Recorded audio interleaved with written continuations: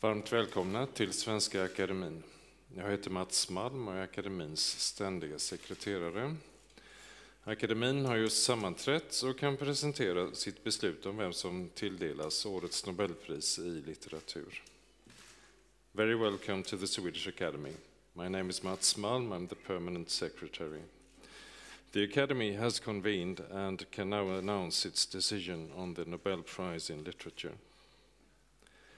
Nobelpriset i litteratur år 2023 tilldelas den norska författaren Jon Fosse för hans nyskapande dramatik och prosa som ger röst åt det otsägbara. The Nobel Prize in Literature for 2023 is awarded to the Norwegian author Jon Fosse for his innovative plays and prose which give voice to the unsayable.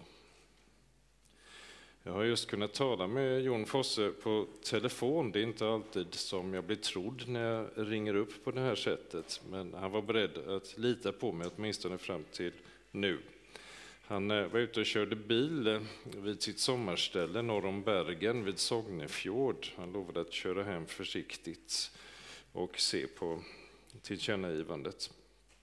Vi har börjat tala om praktiska ting och om Nobelveckan i December. I've just spoken to Jon Fosse on the phone. Not every laureate believes me when I make the call, but he was prepared to have confidence until 1 o'clock. He was driving on the countryside at Sognefjord, north of Bergen in Norway, and we had the opportunity to start speaking about practical matters and the Nobel Week in December. Jag lämnar nu ordet till Nobelkommitténs ordförande Anders Olsson som kommer att berätta om pristagaren. Därefter kommer han och Nobelkommittéledamoten Anne Svärd att svara på frågor i individuella intervjuer. I now give the floor to Anders Olsson, chair of the Nobel Committee. He will present the laureate, and after that, he and member of the Nobel Committee, Anne Svärd, will answer questions in individual interviews. Thank you.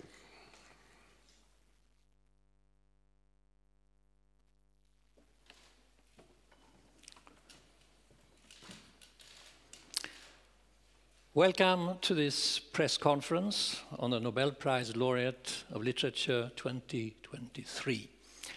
My name is Anders Olsson, chairman of the Nobel Committee.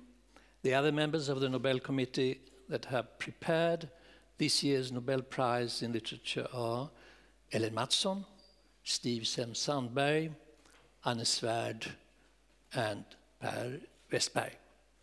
Our co-opted committee member has been Mats Malm, permanent secretary of the Swedish Academy. After my presentation of the laureate's work in English, my colleague in the Nobel Committee, Anne Svärd, and I will take individual interviews. More information about our laureate can be found on the Academy's homepage, www.nobelprize.org. This year's Nobel laureate in literature, the Norwegian writer Jon Fosse, was born in 1959 in Haugesund on the Norwegian west coast. His huge oeuvre, spanning a variety of genres, comprises around 40 plays and a wealth of novels, poetry, collections, essays, children's books, and translations.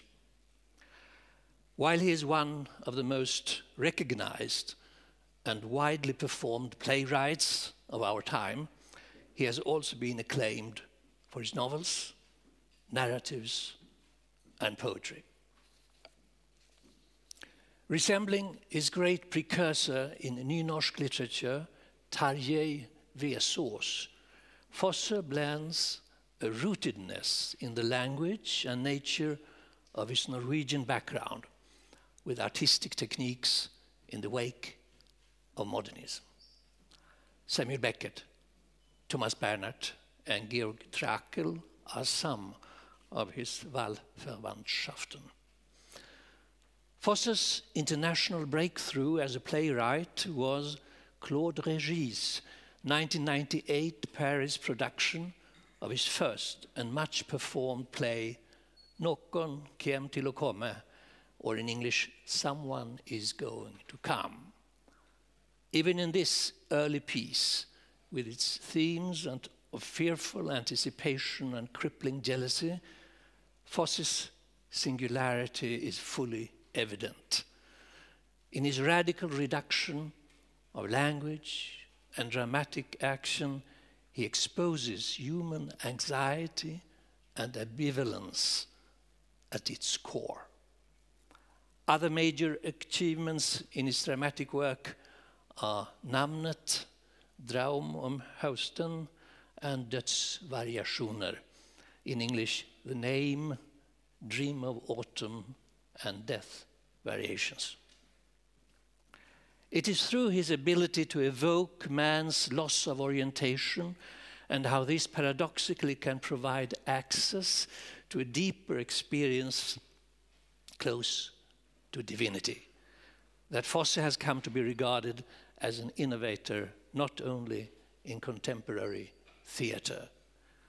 Fosse's magnum opus in prose is his septology in 3 books, completed in 2021, a 1,250-page monologue in which an elderly artist speaks to himself as another person.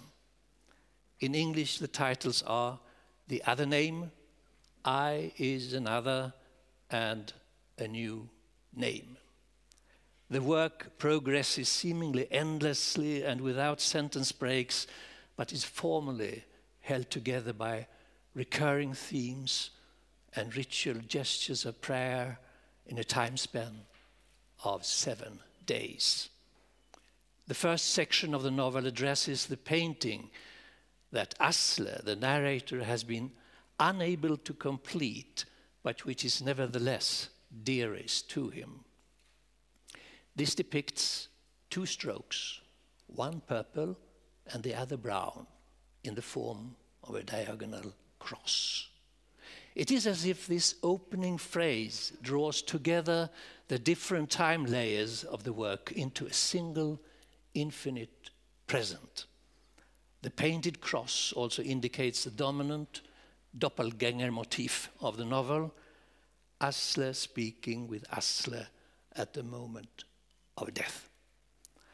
The septology is a major work, being at the same time Asle's attempt at reconciliation with his own fate, an elegy to his dead wife, and a Künstlerroman dealing with his own career as a painter.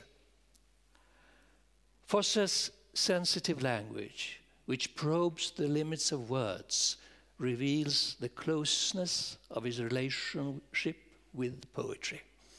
This is obvious even in his first poetry collection, Engel med vatten I ögonen, from 1986, and in the recent edition of his collected lyrical works, Dikt I samling. Interestingly, Fosse has in recent years added to his long list of translations into nynorsk 2 modern lyrical classics, Georg Trakls Sebastian I Traum, 2019, and Rainer Maria Rilke's Duino Elegier. Thank you very much for coming here, and now I will start the individual interviews with my colleague, Anne Svärd. Thank you.